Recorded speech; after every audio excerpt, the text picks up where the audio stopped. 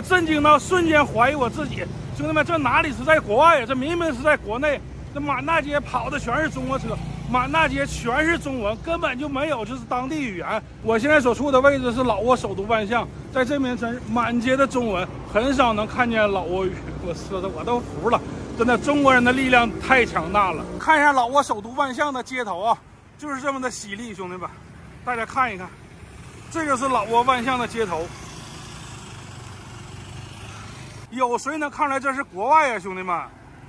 大家再看看远处，这到底是哪儿啊？这是啊，所有的全是中文，全是中文。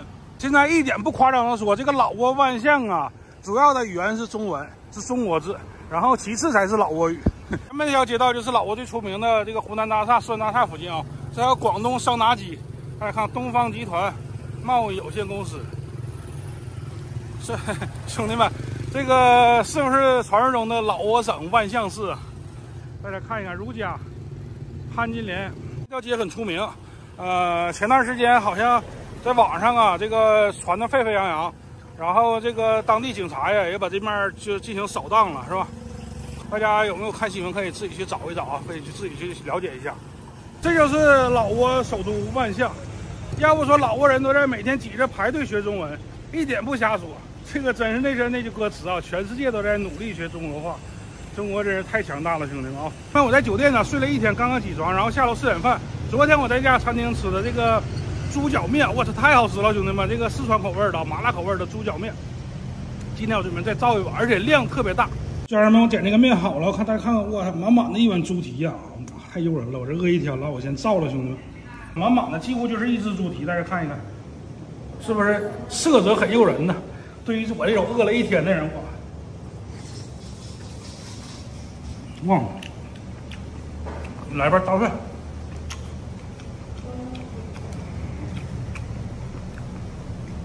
大家看看，我操，太香了！一口猪蹄，一口大蒜，而且这个面的量也特别大，大家看一看。我现在要的这还是小碗的，还是不大碗。看这个面这个量，根本这个我200多斤，绝对一碗都撑。兄弟们，咱老板娘回来了啊，聊一句。你好，你好。哎，坐着。欢迎你到店来。啊，老板娘，咱们老板娘是四川大美女吧？对，四川的。老板娘在这儿做多长时间了？快1年了，今年2月份开的店，现在已经1月了嘛，就刚好差不多1整年了。啊，昨天我呀刚到老挝，刚到万象，然后在你这无意当中吃了一顿这个猪脚面。太实惠了，哎，这个怎么讲呢？人家都觉得老挝的人工便宜，是吧？菜也便宜，但是怎么讲呢？也有人觉得贵。毕竟来说，20块钱，有些人觉得国内人家几块钱一碗面，你这里卖10几20块。对。但是怎么讲呢？我们觉得这个价格对得起自己的生意，就说你觉得吃饱吃好。对。然后有人觉得贵，也有客人觉得便宜，这个根据个人的消费情况。你这条街很出名啊，美女。这里叫做风情一条街。风情一条街，就是咱们朋友们前段时间这个交接，这新闻比较是吧？比较敏感。怎么讲呢？国人都懂啊。主要兄弟们，这条街是湖南大厦对面的这个胡同，然后前段时间呢，在网上特别火爆，就是当地的警察把这条街给端了，是吧？对。比较那什么，比较大家自己想象，或者如果大家想了解的话，自己上网上补习一下子。咱们在这里就不具体讲了。然后正好美女这个街对面，大家看看，就是街对面，就是当年最火的这一家店，是不是？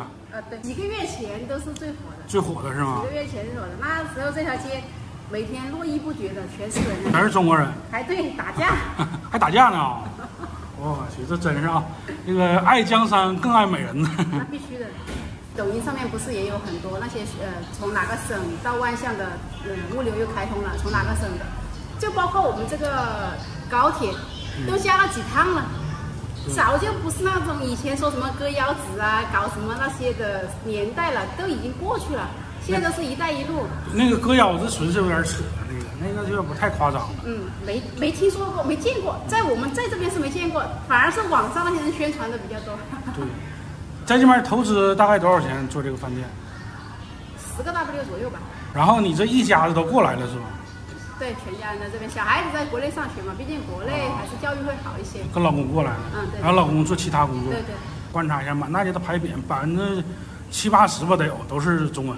这样吧，这样讲，我们其实万象说大不大，说小也不小，但是咱们这个三江周围的圈子都是中国人居多，所以说如果说来到万象旅游或者是怎样，你在这附近的话就不存在有沟通障碍的问题，你在周围的话基本上都能用普通话去交流。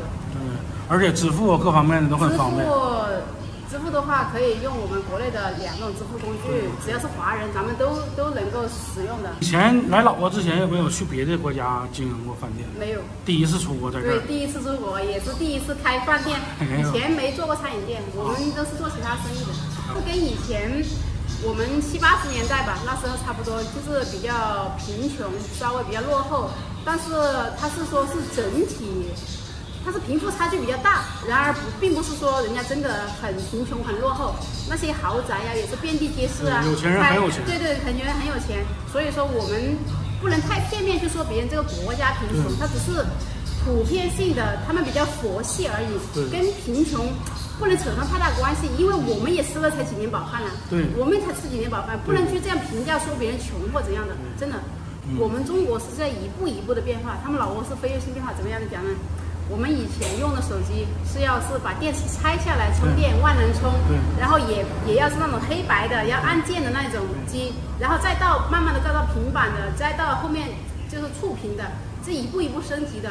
老挝的话，它是直接从那种没有手机一下子飞跃性的，它就可以买这种智能机了，它完全是它是飞跃性的变化，因为它这边也相对邻国来说比较弱小嘛，周围的国家都在扶持它。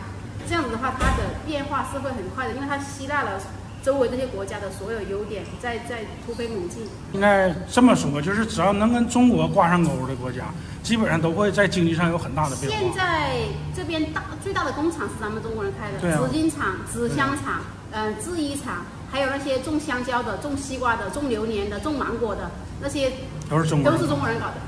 但关于找老婆这个问题怎么看呢？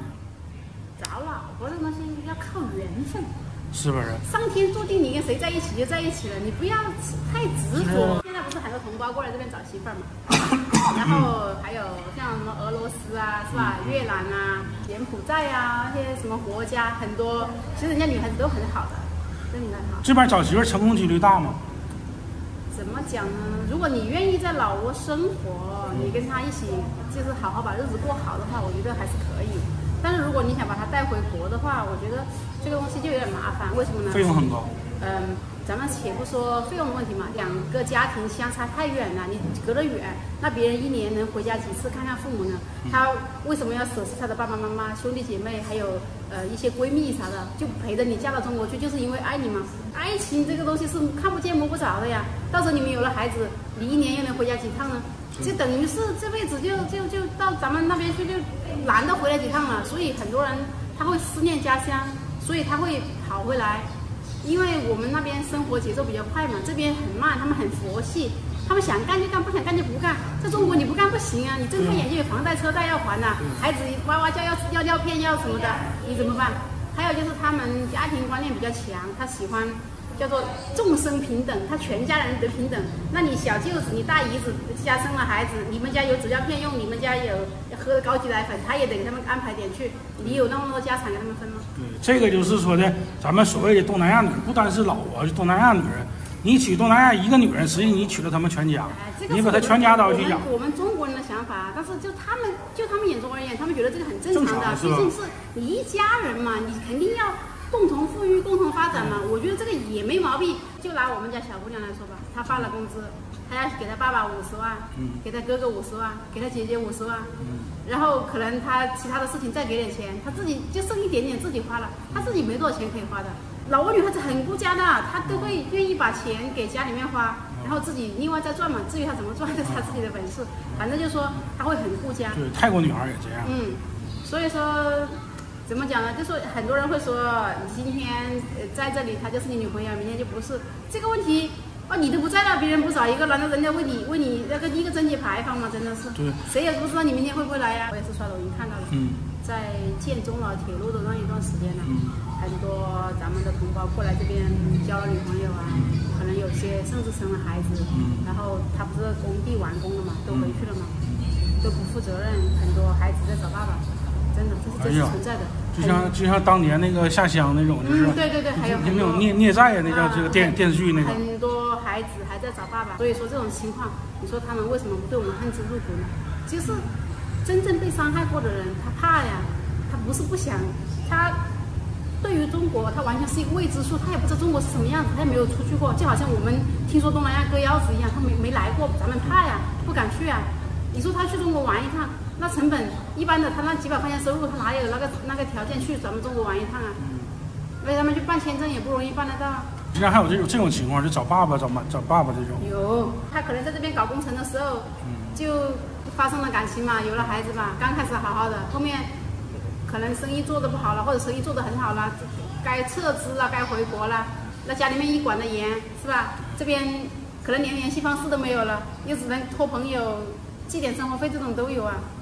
这个东西，哎，说多都是泪啊。其实看着别人，我跟你就聊这么几分钟啊，然后感觉我对你刮目相看了。我觉得你这人人品很正。哎，怎么讲呢？这东西就是说，大家三观能够相互认可的，就是朋友。就是也有人可能会不认可我说的这些，就是可能大家的见识看，就是说还是那句话，看圈子吧。咱们觉得认知一样就可以做朋友，认知不同的就各走各路嘛。其实从您说话当中，我就感觉到，其实你在你心里对很多一些不好的方面是有自己想法的，但是很多时候不方便说。我们中国有句古话叫做“会找毛病的人在自己身上找毛病，不会找毛病的人在别人身上找毛病”。就是我们在看到一些不好的事情的时候，有时候要考虑一下是不是自身到底出现了什么问题，而不是先去追究别人。哎，你是不是你怎么样，你怎么样不对了？经理，我觉得您挺适合直播的，您挺适合直播的。我直播没人看，绝对是一个好主播。我直播没人看，绝对是一个正能量主播。